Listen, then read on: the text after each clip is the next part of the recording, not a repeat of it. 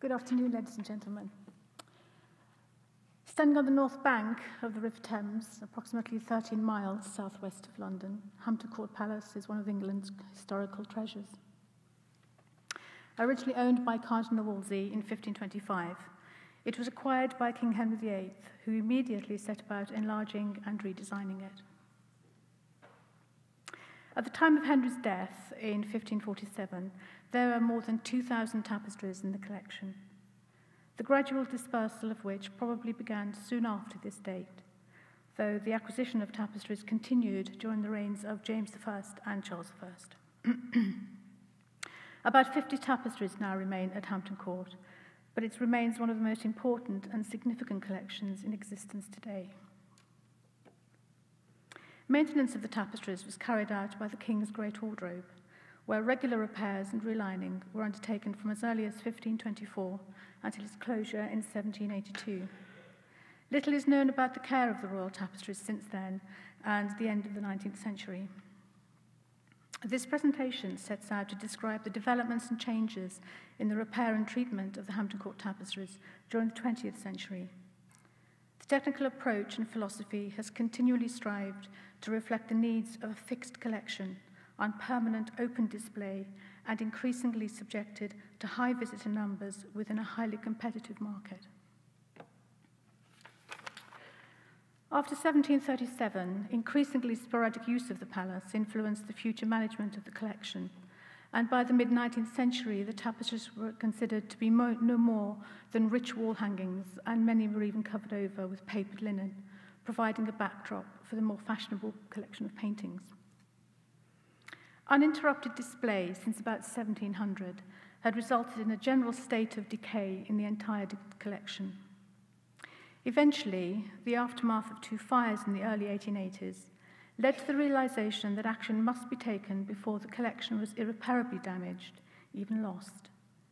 In 1885, after much discussion, repairs were carried out at Hampton Court by a team of 13 needlewomen, increasing to 17 in 1886, after which just 4 women were kept on.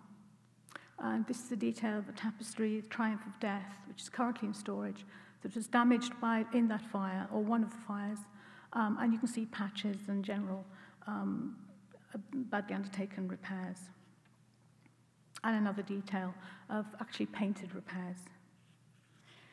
In 1908, renewed interest continuing concerns for the tapestries led to the director of the Gobelin tapestry manufacturer in Paris, advising that the task of renovation should be entrusted to the most competent people in the world under the management of a body of experts.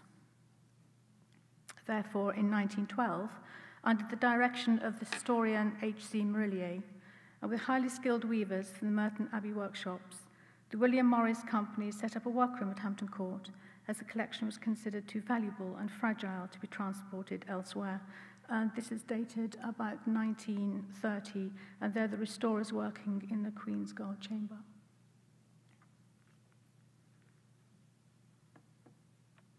And this is a lady called Betty Creasy and Marillier restoring the Chan of Sarah tapestry, dated somewhere between 1927 and 32. And Mrs. Creasy was actually the supervisor in the workroom when I joined in 1978. Their remit was to clean, restore the tapestries, and train apprentices. The first to undergo repairs in the new workshop were the 5 early 16th century Dido and Aeneas panels, completed in 1913. There are no records detailing the extent of this or any other restoration work until 1978, other than start and finish dates. Marillier continued to manage the weavers after the closure of Morris & Company in 1940, up to 1947, when the workroom became a government department under the Ministry of Works. The restorers continued to work diligently on the collection, employing 2 methods of treatment. Reweaving was a traditional technique. This radical method involved the removal of all weak and damaged areas and new weft threads needle-woven into what remained of the original structure, emulating the original design and colour as far as possible. And here you can see an area that's been woven up to the bottom. I apologise for the colour here, but you can see new warps going in. sorry, I'll go back there, around here. And the original up in these areas that would have been totally removed by the reweavers. Although this work was technically sound, progress was slow and often resulted in a definitive and irreversible loss of the fine original detail. A second technique sometimes used was called cobbling, the restorer's terminology. This is cobbling onto a patch, actually the back of the tapestry, and you can see where it's very randomly carried out and has actually caused further damage. I'm sorry, I keep pressing the wrong button. There we go. Just around here, you can see bare warps where the silk has fallen out since this repair was done. The repairs were sometimes onto linen patches, placed behind weak areas, with little regard to the tapestry design. The method was usually chosen for speed of work over quality, and was disliked by the restorers, who always considered their needle weaving as doing it properly. By the early 1970s, the Royal Collection concluded that this repair programme could not keep up with the rate of decay. The restoration work was hampered by diminishing stocks of very old Morris yarns that were difficult to colour match, light fugitive, and often broke as the restorers worked. By now, only 2 restorers remained, both apprenticed at Hampton Court and now quite elderly, having been kept on way beyond their retirement dates. It became increasingly difficult to recruit apprentices, and trained restorers were non-existent. With the original skills and resources of the Merton Abbey weavers diminishing, restoration as a concept was at best only superficially effective, and at worst, it inflicted deliberate loss of original detail. You've seen the whole of this tapestry before. This is the detail, and it actually shows really quite crude rewoven repairs on these faces where a huge amount of original detail has been lost. And again, this is from the Battle of Solbay tapestries, were actually restored in the 1920s. Again, you can see areas of restoration here, which has faded dramatically. And these 2 images were actually used as a case to be put forward for that change from restoration into conservation. Meanwhile, new working methods introduced by institutions like the Victoria and Albert Museum and the newly formed Textile Conservation Centre were widely acknowledged, and so by the mid-1970s, with the support of the Royal Collection, a new influx of graduate apprentices challenged the concept of restoration, and a new influx of graduate apprentices challenged the concept of restoration and instigated the change to conservation in both philosophy and technique. The new conservators undertook practical training, including the study of organic chemistry and conservation ethics through secondments and study trips throughout Europe and here in the United States.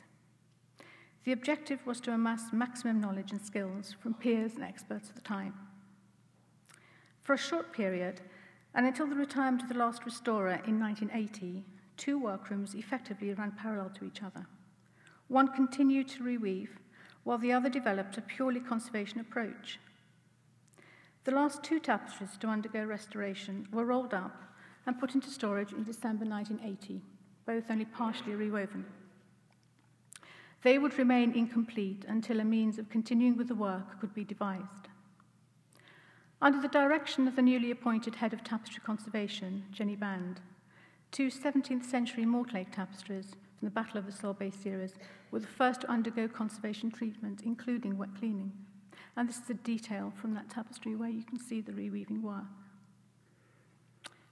They were both restored in the 1920s when a high percentage of degraded silk weft was removed and rewoven. Those are these areas here. By the late 1970s, the reweaving was still fairly sound. However, the dyes had faded dramatically, resulting in large rectangular areas of featureless woven silk weft. By now, just 50 years after the restoration treatment was completed, areas of untreated, unsupported original silk weft were in an advanced state of deterioration, and those are the areas left around here. It is salient so that in the 1920s, when the restoration work took place, these areas were considered sound enough to be left undisturbed.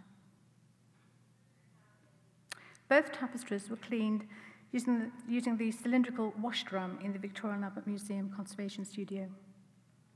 Minimal handling during this wash process resulted in reduced silk loss and was a vast improvement to the alternative: open courtyards and makeshift baths. Treatment of these first tapestries would concentrate on the overall support of the woven structure, strengthening all weak and fragile areas. Removal of the original, regardless of condition, would no longer take place.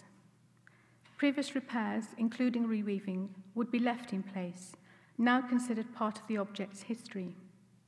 Only unsightly, structurally damaging repairs would be removed, and all work at every stage documented in writing and photographically.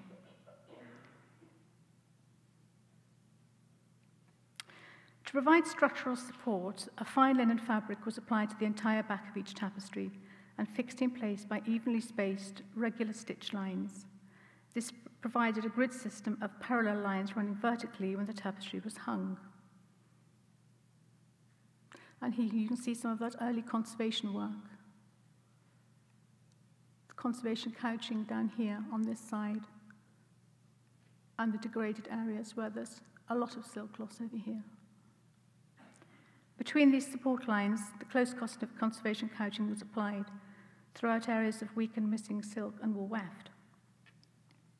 The level of degradation and fine weave dictated the closeness of the stitch lines. Areas of advanced weakness or loss required closer lines to prevent further damage and to define woven details. Stronger areas were worked with more widely spaced lines. And this is the back of some of that early conservation work. And you can see that the work is, in some places, much closer, and in others more open. And in fact, down this area here, very little work at all. All slits, seams, alterations, and graft lines were strengthened and supported onto the backing fabric. Traditional silk threads were, for the first time, combined with modern polyesters. This blend was found to be most satisfactory both aesthetically and structurally. The polyester provided the long-term structural support and strength, whilst the use of silk or wool retained the original aesthetic appearance, quality, and continued the traditional use of natural fibres. Importantly, all areas were supported, spreading the weight load evenly and enabling these large, heavy textiles to continue to bear their own weight. The conserved tapestries were lined with lightweight cotton fabric, rather than the heavy linen used by the restorers, and were the first in the collection to be hung using Velcro contact fastener. These new methods preserved the tapestry's integrity, woven image, and structure, and simultaneously returned definition to the overall design without the need to replicate it. The philosophy dictated that from a viewing distance, the conservation stitching was not obvious. However, on close inspection, all work should be identifiable and, in theory, reversible. These are just some of the details of some of the condition of some of the tapestries that we've had to deal with, where you see great silk loss and bare warps. That's before conservation and after conservation. This is detail from Abraham tapestry before conservation and after. During this period, the tapestry and state furnishings workrooms were amalgamated, forming the Textile Conservation Studios. A conservation scientist, David Howell, was appointed, and a full working laboratory established. Further staff were recruited, several of whom had completed postgraduate textile conservation training. A comprehensive program of collection care, maintenance, annual in-situ surface cleaning, condition surveys, and environmental monitoring within the workrooms and state departments was devised and established. The entire tapestry collection, previously hung using heavy-duty press studs, was systematically refitted with Velcro contact fastener. The conservation treatment of the first tapestry was evaluated on its completion and before any further work was begun. Now, for the first time, each tapestry was evaluated for its specific condition requirements and a conservation plan devised accordingly. Working methods, materials, and techniques were continually reviewed and improved as the experience, skills, and knowledge of the conservation team developed. Preparation of conservation materials became standardized, as trials indicated optimal tensile strength. In-house dyed fabrics and threads, together with pre-dyed materials, were quality controlled as laboratory equipment and resources improved. This is the fire of Hampton Court in 1986 on the south front. And the major fire was in the King's State Apartments. And by this time, space and location had become inadequate, and subsequently the workrooms and laboratory moved to a spacious, well-equipped location on the northwest corner of the Tudor Palace. That's another shot of the aftermath of the fire of 86. And this is the new laboratory just after we moved in. The new apartments, completed in 1987, presented a unique opportunity to design specialist equipment using purpose-built tapestry looms, tapestry hoist, and padded sectional tables. Additionally, the need for a tapestry cleaning facility was crucial. Drawing on past experience and research, a 7 by 11 metre tank was designed to provide a safe method of cleaning large, fragile textiles. The wash bath provides a flexible approach with minimal handling, maximum control, and continuous monitoring. Further research included the study of fibre degradation, cleaning investigations, pollution monitoring, and tapestry support mechanisms that would directly influence the management of the collection. More recent projects, such as the European-funded MODHT, used cutting-edge scientific research to analyse the condition and rate of decay of tapestries in relation to their display history.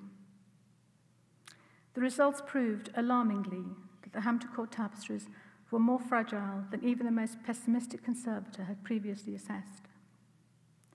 From the 1980s, decisions made within the conservation policy were taken with the primary objective of achieving the best value in effective treatment within a timescale that encompassed the whole tapestry conservation programme. A strategic rolling programme was established in the mid-1990s after a comprehensive condition audit of the collection. This ran concurrently with the conservation and redisplay of tapestries, led by the findings of historical research carried out by Tom Campbell, the cleaning, conservation, and installation of tapestries damaged by the Windsor Castle fire, and with increasing pressure to compete within the commercial sector. For more than 10 years, the studio was obliged to cover 50% of its running costs with income generated from external clients, as financial support from central government diminished, and the palace was expected to become increasingly self-funding. In the 5-year period from 1998, 29 tapestries were conserved for external fee-paying clients. During the same period, 8 tapestries from Hampton Court were completed, and there were continuous reviews and improvements in techniques, display, storage, and installation methods. The 1990s condition audit categorised all tapestries both on display and in storage, and prioritised conservation needs. Annual condition checks enabled any changes to be monitored and recorded using detailed digital images rather than any written descriptions that could be subjective.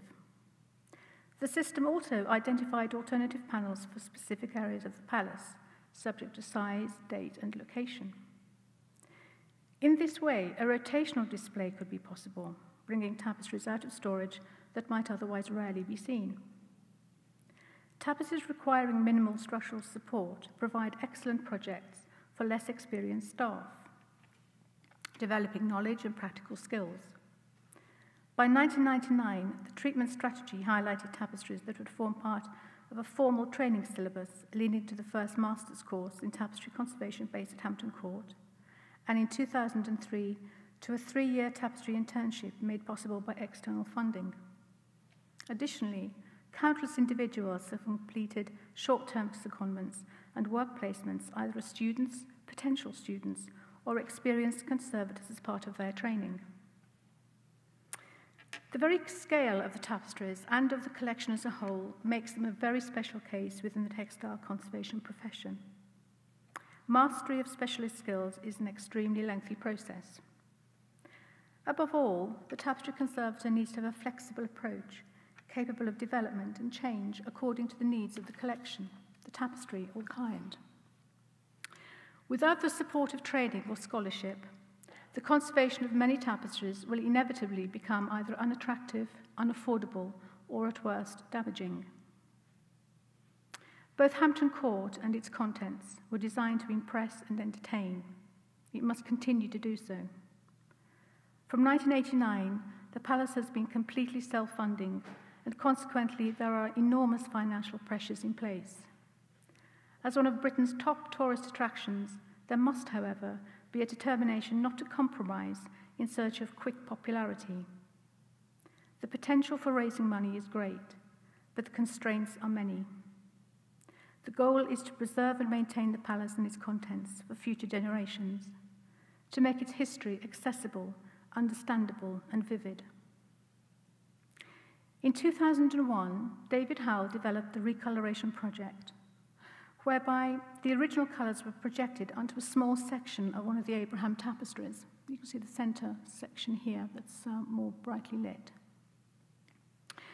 It gave an accurate and exciting impression of how tapestries would have appeared when new, and was extremely popular when shown to small visitor groups. The project has now developed to enable an entire tapestry to be recoloured, while its narrative, gradual fading, and conservation needs are explained in full. I know you've seen this slide. The other one was slightly better than mine, I think. But you can see the public sitting in the front.